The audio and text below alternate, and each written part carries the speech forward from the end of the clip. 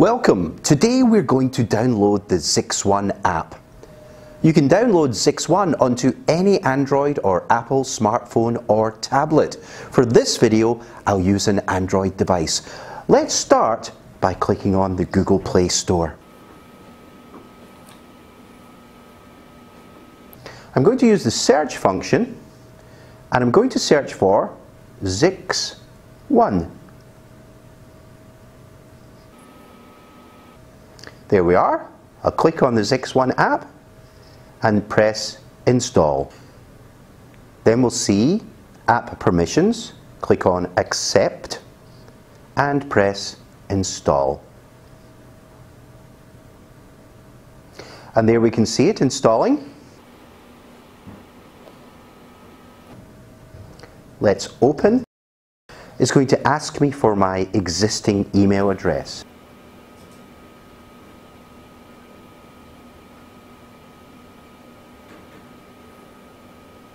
And then it's going to ask for my existing password.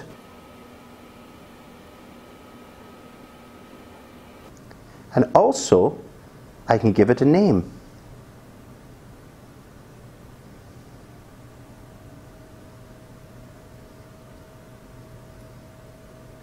And then press continue. Now it's going to ask me to create a PIN. On this occasion, I'll pick this random number. Then I'll ask for the same number again. Registering my account, and look, my emails have already appeared. Before I go, I'd like to share why your organization chose ZixOne for you. Firstly, ZixOne gives you a connection to the office and allows you to keep control of your device or devices. If you lose your device, report the loss to your employer. The admin will simply disable access to ZixOne from that device. There is no device remote wipe, which means that if you find your device, all of your personal data, photos, videos and the like will still be there. Just notify your admin again and ZixOne will be accessible again. Your inbox, calendar and contacts will all be up to date.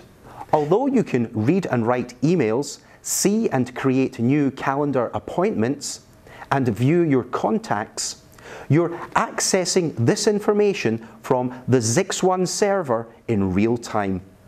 So it doesn't use up your device's memory and it doesn't store sensitive corporate data on your device. This is great because if your device is lost or stolen, your employer will not be concerned about lost data.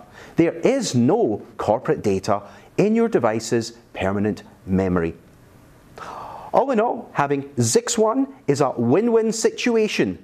Your organization's data is always secure and you get the mobility functionality you want without any of the headaches.